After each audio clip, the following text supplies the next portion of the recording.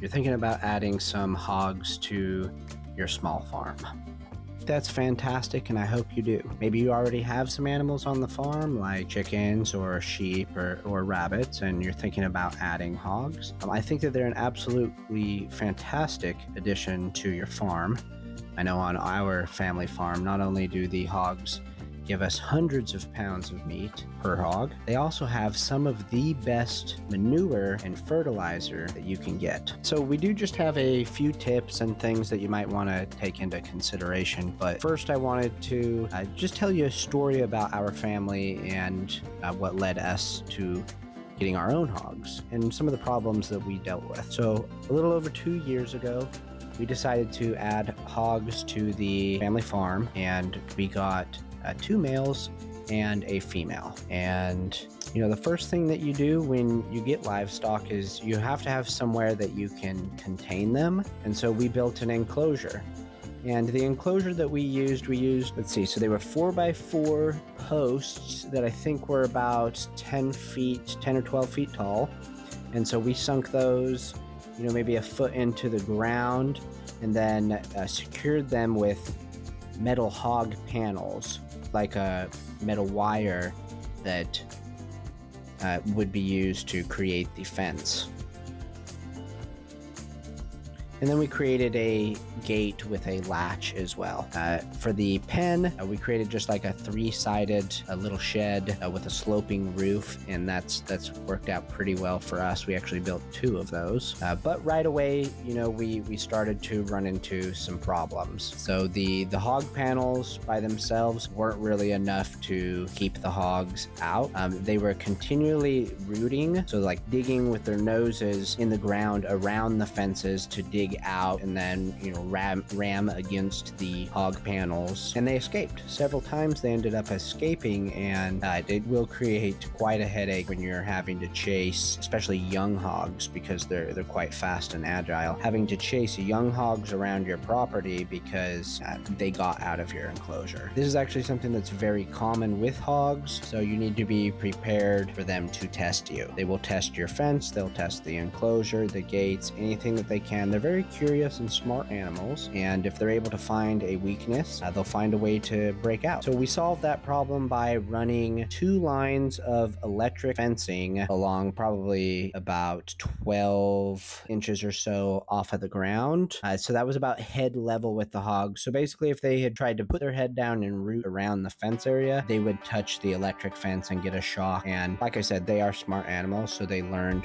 quite quickly to recognize the electric fence. So it was like a white plastic mesh with some metal wires that run through it that conduct the electricity. So they recognize the white lines, and they're able to recognize that that is electric and that will hurt them. So very quickly they learned it's a visual cue to not do that, and it was one of the best things that we have done. Likewise, you're going to need, say, a feed trough, and pigs, they need a lot of water as well. So we built them like this feed trough that was buried like 16 inches in the ground, and it was heavy, and the hogs, they ended up just sticking their head in there, ripping the thing out of the ground, throwing it around. So I know my dad was, he was a little bit upset having to put all that work into creating a feed trough for them, and they just, pretty much ruined it. So some of the things that I've seen is create a feed trough with, say, cement or something to keep it in a fixed location. Now, what we do is we just pour their feed on the ground, and they don't have any problems with that. They just eat the pile of feed off of the ground, and so that is an option that you can do as well. Now, water, they're going to need 2 separate sources of water, right? So they have to have a wallowing hole, so that's the water that they're going to roll around, and it's going to help them stay cool in the summer. And that's just something that pigs instinctually do, is they wallow in water and mud. So you do have to have that, but you also need to have a separate clean water source that they can drink from. And so it's going to be the same concept with the feed trough. They're going to try to, move it around and tear it up. So you're going to need something that's pretty sturdy. What we created was basically like a square wooden frame that held half of like a 50-gallon plastic drum. And so you fill that up with water, and then it ends up being pretty heavy, and they can't get their heads around the wood frame that we built. So that works for the water that we use.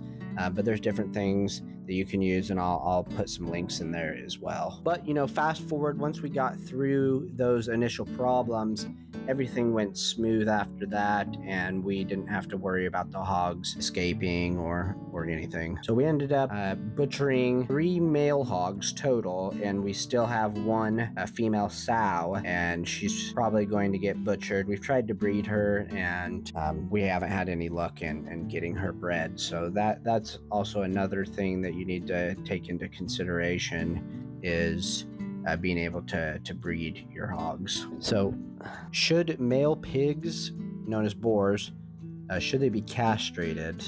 And a lot of people think that the testosterone is going to have a negative impact on the flavor. We've butchered 3 male hogs, and we didn't castrate any of them, and I have not noticed any difference in the flavor at all.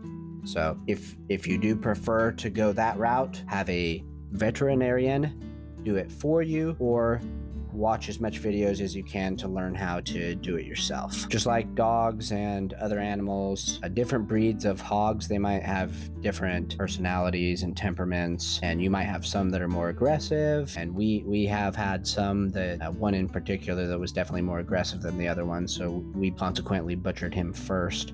But generally they're quite docile, but they're very large, and so that does have to be taken into consideration. So like with that large size, and then pigs, they do have a tendency to try to breed with other species of animals as well. That can cause problems where they could harm or even kill other animals. So generally we recommend only housing hogs together and not with any other species of animals. And then just a quick tidbit on what you might be able to expect with a hog. Now, a lot of people will butcher them around like 6 to 8 months of age, and we had butchered ours a little bit older. We had one that I think was around a year old.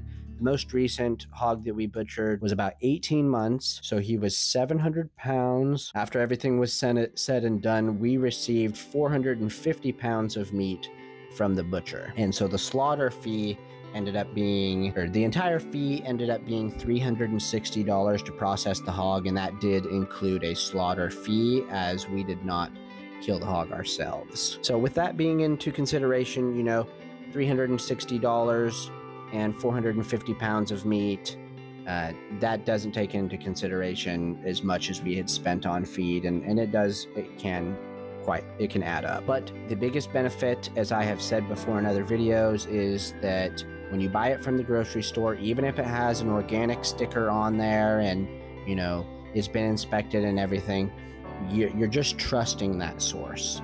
You don't know what that animal has eaten. You don't know what was put into that animal, and a sticker might not always be authentic. When you raise your own animals, even if you're not necessarily saving money, you can guarantee what that animal eats. You can make sure that it's fed an organic diet. You can make sure that it's not being injected full of steroids and antibiotics and growth hormones. You control exactly what that animal eats, and you can guarantee that it will be organic. And that is the most important part, is that you know exactly what is in your food, and we're being sustainable. When you have your own small farm, and say you had fruit, vegetables, and a diversity of livestock, all of a sudden, you are not dependent upon anybody else for your food and sustenance. Arguably, the most important thing in life is food and shelter. So if you are solely responsible for your food and you're independent and sustainable, then you can guarantee that as long as you take care of your livestock and you take care of your crops, you're always going to have something to eat. That's one of the differences between, say, somebody who is a multi-million-dollar, or say somebody is a multi-millionaire and they have a huge property and they have a mansion and all of these cars, but they don't have a garden and they don't have any livestock. Well, even though that person is very wealthy and they're well off, they're in the same position as somebody who is, say, doesn't even have a job and they're living with their parents. they rely on the grocery stores. They rely on other people to provide them food, and they have really no way of guaranteeing exactly what is put into their food. So there's tons of different things that this can help you with.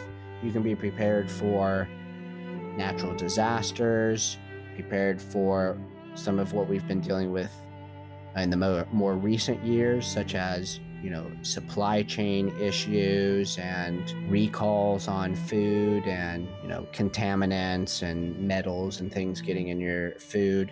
You're able to avoid all of those things by having a sustainable farm that provides you all the food that you need. All right, well, thank you so much for watching.